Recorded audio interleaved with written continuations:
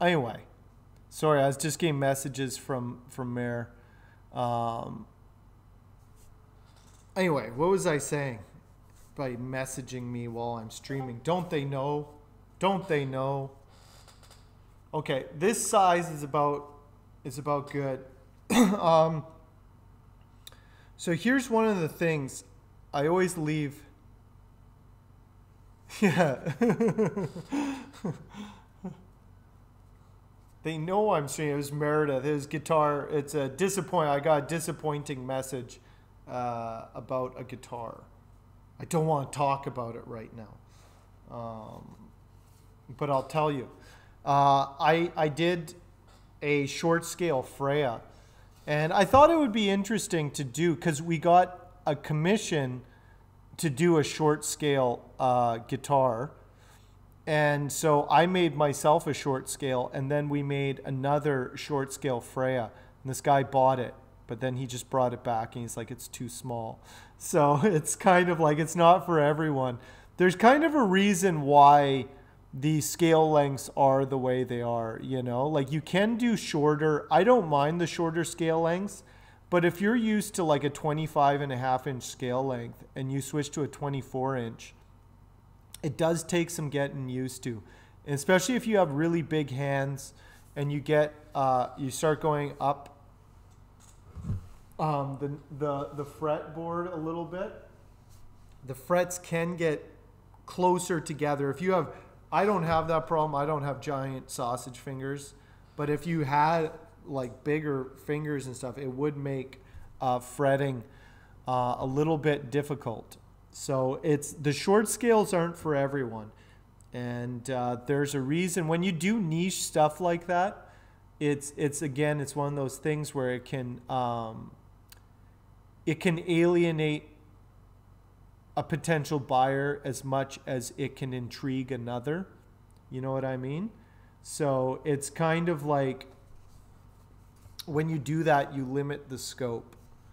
But you also want to kind of add some interesting features and try things. Like it was worth trying.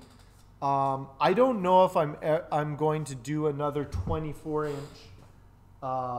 scale guitar unless I'm commissioned to do it at this point. I don't think I would do it again on spec. It's just too niche.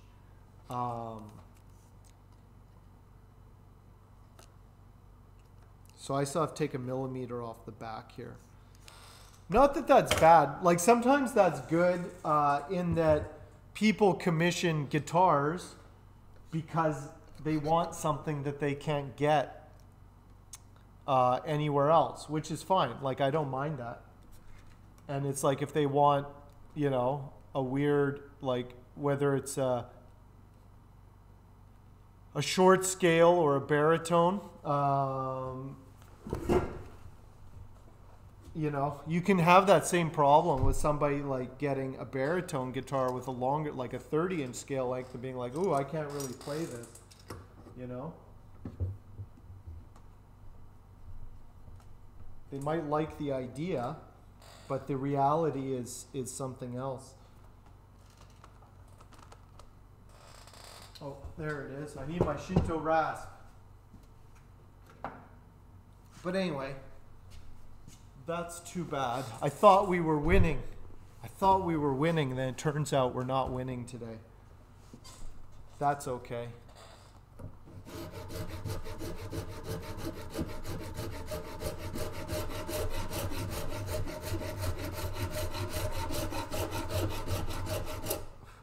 So many factors. So many factors. I don't like to obsess about it too much, like, oh, what's the right thing to do here? What's the wrong thing to do here?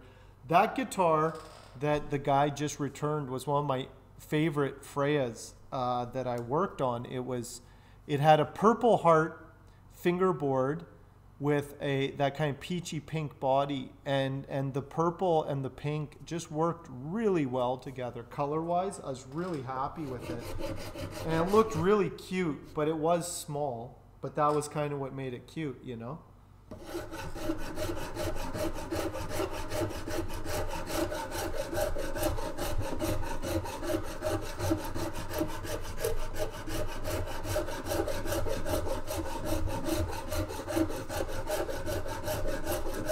But it was interesting. I had a bunch of guys coming through the shop last night, and I had them just try guitars